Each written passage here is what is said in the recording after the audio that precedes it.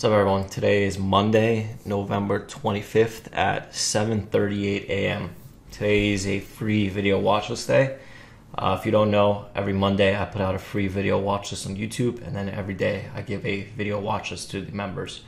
Before I start, I want to talk about our free webinar course that we have. So if you're new to trading or new to MIC or just curious about what the market is, me and Bao put together a free 2-hour trading course for non-members. It's available at myinvestingclub.co. We do limited space every single week, so you have to click here to reserve your spot. Let's start. So before I start, friendly reminder that this is a shortened week. There is no trading on Thursday. The market is closed on Thursday. Historically, this week has been known to have the most low float runners ever. This happens every single year during this time. If you look back at Lake, AQST, KBIO, dries, all that stuff usually happens during this time in November.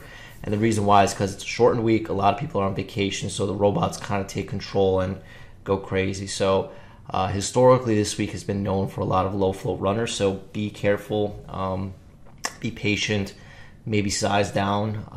And if you see anything with a low float, nano float, anything under 2 million shares of float, you probably should be careful with it. So now that that's out of the way, let's get started. So EYEG, nailed this one the other day. I mentioned to the guys in the room that there was a 950 seller consistently. And if you look at this, 1, 2, 3, 4, 5 times it rejected that 950. And that was just the key for this setup. So what I'm looking for today is I'm looking for a push towards the 750 level with a plan to add around this 770 level. If this kind of, let's see how much meat there is. Yeah, so this stock, if it does break this, let's call it, 670 level, then there might be potential downside all the way to $6. But I find it very hard to chase something like this on weakness.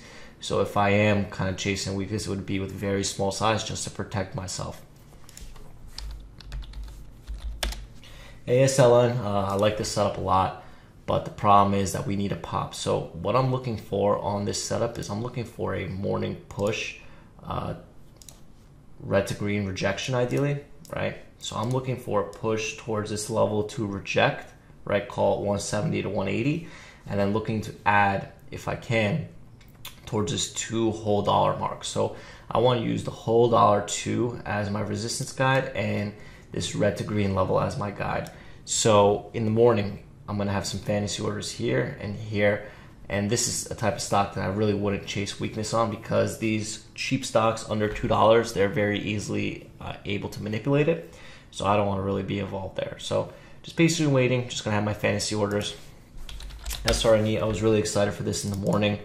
And now it's just a dud.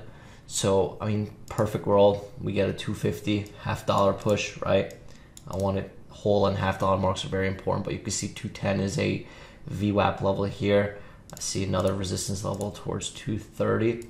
So on a setup like this, I would have some fantasy orders 230 and 250 with a plan to stop out higher than this pre-market high.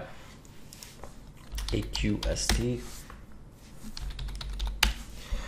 Not really in love with this setup. I mean, if you look at the daily chart, going back more, if you look at the daily chart, you can see there's a very, very clear resistance level around this, 830, 850 mark, right? 830, I usually round it up towards 850, to make the math easier for myself. Whole and $0.50 marks, you can see that this 830 level rejected it, and I think that's exactly where it rejected pre-market as well. So this 830 level is very important. So coming into the morning, what I would do for myself is, again, this is not a setup that I'm in love with. This is not a setup that really makes sense to me. But if we kind of pop towards this 820, 830 level, that would be a short that I'm interested in, kind of with risk up to 850.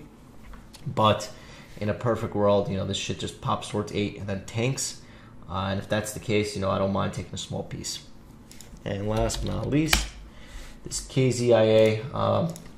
Not really too interested in it.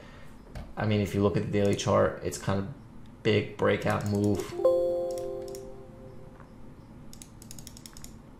I mean, I don't really want to get involved here.